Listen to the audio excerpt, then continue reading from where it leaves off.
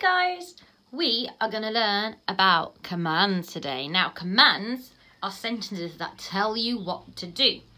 So the reason I have drawn a pizza, it's meant to be a pizza, and a knife is because I want you to think back to when we did instructions on how to make our yummy delicious pizzas.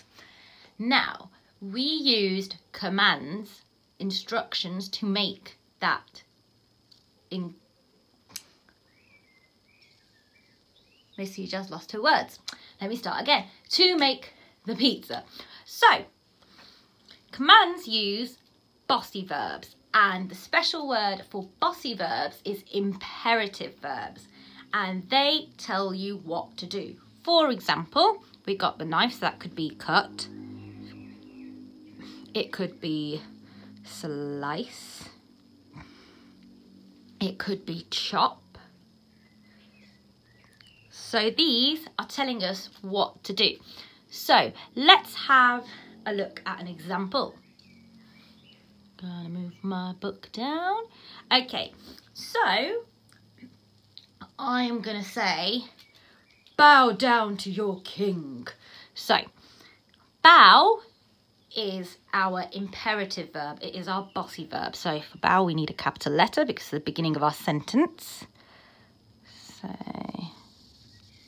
capital B, we need the ow sound. Bow down to your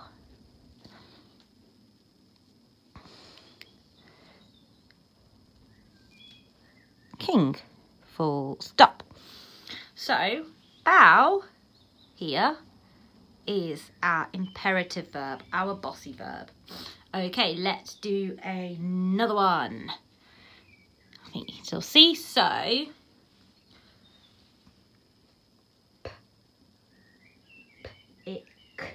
pick up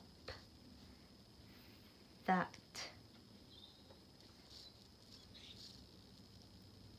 glass. So pick is the imperative verb. Pick is the bossy verb. Let's have one more.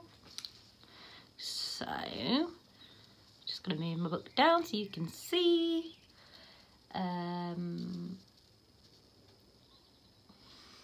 Have again capital letter. Please.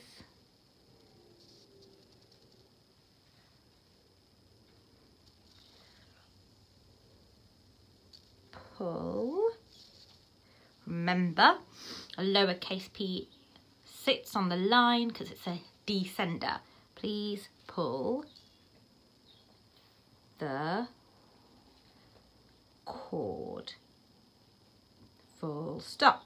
So this time my imperative verb is not at the beginning of the sentence. So where could it be? Please pull the cord. That's right. Pull is our imperative verb, our bossy verb.